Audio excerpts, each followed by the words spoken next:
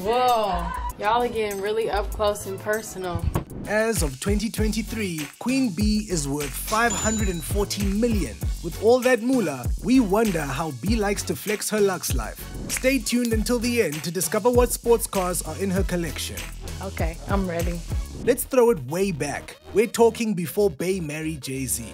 3 years before, to be exact. She launched her solo career and received massive success. I don't know how to relax. So, Beyonce did the smart thing and invested in property.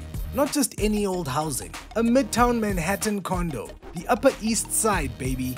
I always know what I'm supposed to do. At the time, Knowles put down a whopping $5 million for the crib. To make sure you have your own life before you're someone else's wife. And I mean that. The lavish home boasted 3 bedrooms and 3.5 bathrooms. After owning the property for 12 years, Bey sold it for $9.9 million. That means she made $4 million profit. Ka-ching!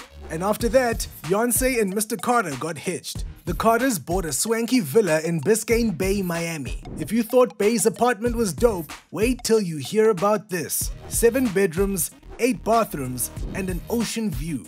Talk about deluxe. Word on the block is the couple cashed out $9.3 million for the home. And it's situated in a super secure gated community. There are only 35 compounds on that island. So, no paparazzi could find their way into the beehive.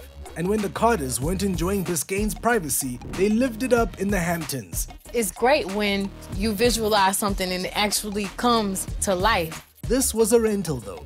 We're counting it because they paid $400 grand a month to use the spot. This could be our favorite by far. Their temporary Hamptons home features 11 bedrooms, 17 bathrooms, and 2 kitchens. But that's not all. There's a 10-seat theater, a baseball field, and a 2-lane bowling alley. You thought that was it? Nah, we can't miss the club area, DJ booth, or private skate park. You'd never get bored at this house. No wonder Beyonce and Jay-Z paid that rent. You know, I'm still walking on the clouds. Hold up, let's pause real quick. We gotta know, are you subscribed to our channel yet? If not, please make sure you do, and share our channel with your friends. Back to the video. Rumor has it the couple also bought La Casa de Castile. And I said, I want to do that again. The New Orleans property has a steep history. The stained glass windows come courtesy of its previous owners, a church. I can feel so much light and beauty in this room. It was also once a ballet school. Under the Carter's name, it was a private residence. Man, if we tell you, this is a dreamy home. Literally, you know when you have the moments in your life that you always dream about? It featured floor-to-ceiling bookshelves and a unique rooftop garden. I'm so excited. I feel like I'm living a dream completely. Every day, something new is happening. It was listed for just over $4 million when they sold it. Its value might have decreased now, you know, since the whole arson incident. Oh, you don't remember? Back in 2015, the house mysteriously caught on fire. Thankfully, no one was harmed.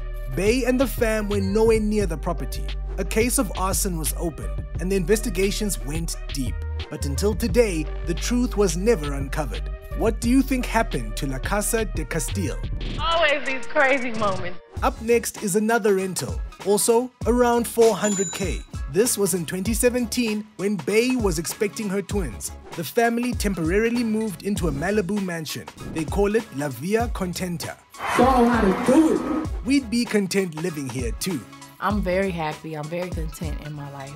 The home has breathtaking views of the ocean, not to mention the sleek, modern interior designs. It seems like a great place for Queen Bee to hide away with her babies. I'm still pretty private, and now I think people respect that I'm private. Mr. and Mrs. Carter's next investment was a Bel Air mansion worth $88 million at the time. The crazy thing is that by 2017, the couple could have put down cash for this house. This is the property they consider home. It's close to friends and family, and it's where Bey and Jay raised their kids. It has 4 outdoor pools, a spa, and a full-sized basketball court. There's obviously a lot more, but we'd go through all our time listing why this mansion is great. And not too long after the Bel Air purchase, the Carters also copped up a Hamptons estate. Sometimes I'm like, tone it down. The house cost them a staggering $26 million.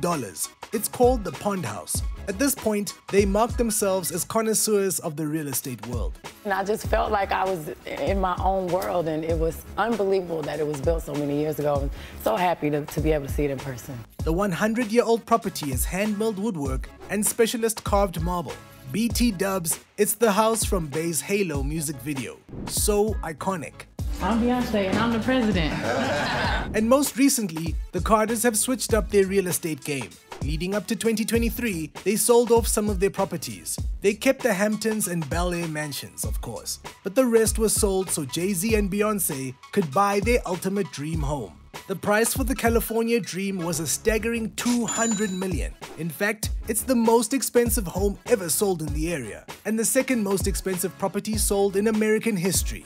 Oh yeah, the Carters paid cash. Not only that, but the word on the street is the couple got a $95 million discount on the deal. How do you know? Japanese architect Tadao Ando designed the huge estate. It spans over 30,000 square feet and took over a decade to build. Some say it looks like a Bond villain lair. But one thing's for sure, buying this house was a big flex for Beyonce and her man. And that's not all she spends her cash on. Beyonce is basically swimming in money at this point. Did you know she gifted Jay a private jet for Father's Day? That's big balling. And so is being a Tesla owner. There's nothing more swag. Bey's everyday car is the Tesla Model S. Everyone who's anyone is driving a Tesla nowadays. And the Model S, just like Queen Bee, is all about the style.